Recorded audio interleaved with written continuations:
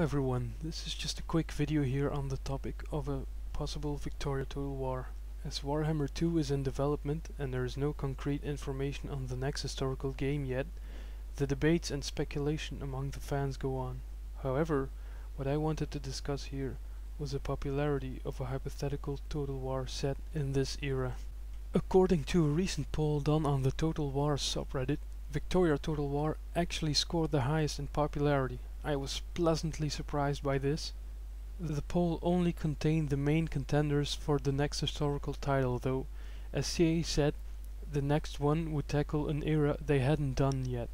So this left out another sequel of medieval, Shogun, Rome or Empire for example. It left out Mongol as a possible choice too though, as this is also oftentimes considered one of the main contenders. Compared to the other choices, it didn't win by a mile stretch though. It's just a few votes higher than Three Kingdoms and Bronze Age. Pike and Shot scored fairly high as well, which is also another popular gunpowder title, as well as my second preference. On YouTube there also appears to be more interest for a game set in this era.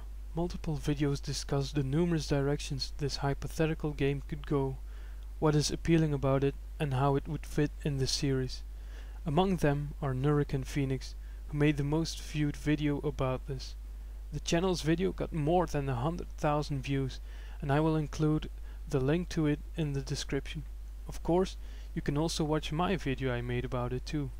There are also some other interesting YouTube channels that discuss this, such as Simsy and Sun Tzu. People who understand German can also watch their Cavaliers video. Of all these, I will also provide a link in the description. So, what is it that appeals people to this setting?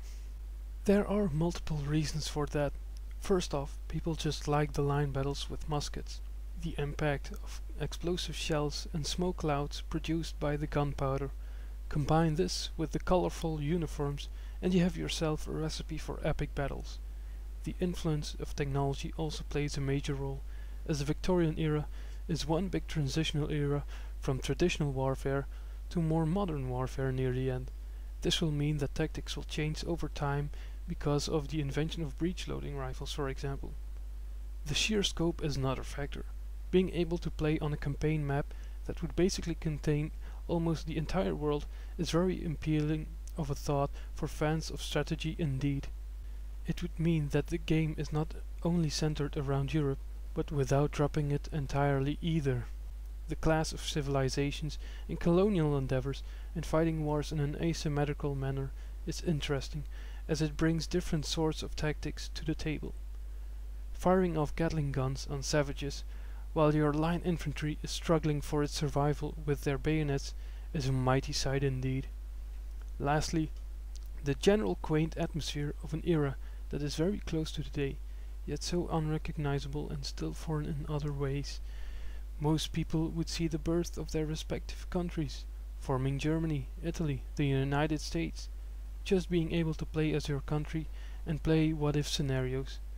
This provides the game with lots of replayability, with different factions, and either play out history or play a what-if scenario and change the course of history.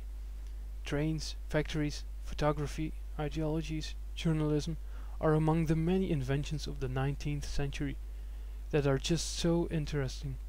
Seeing characters with the beards and mustaches on sepia pictures is just a cool little trait that would be present when looking at your generals or ministers in the government tab, for example. So that was just my small video about the general popularity for a Victorian Total War. I hope you enjoyed it. What do you like about the Victoria era yourself, and what would you like to see in the Victoria Total War? Tell me in the comments. Don't forget to check the links in the description, and goodbye.